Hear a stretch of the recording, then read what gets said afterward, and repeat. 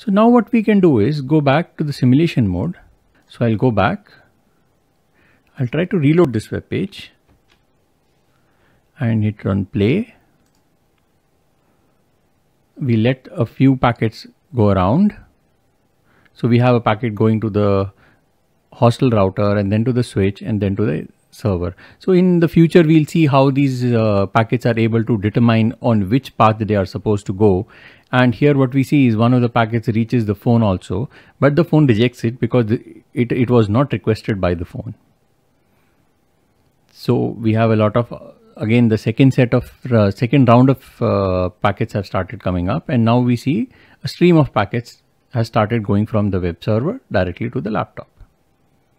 So what we can do is we can pause this here and let's try to look at the information that is inside these packets.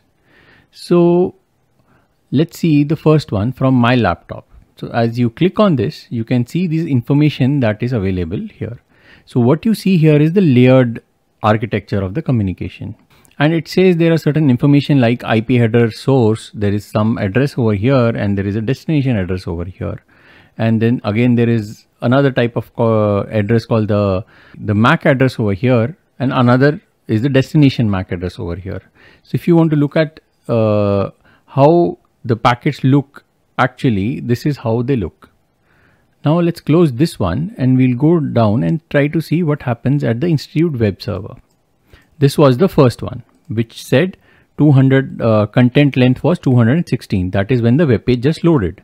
Now let's go back and see what is the information that is available on packets which were streaming out of the Institute server.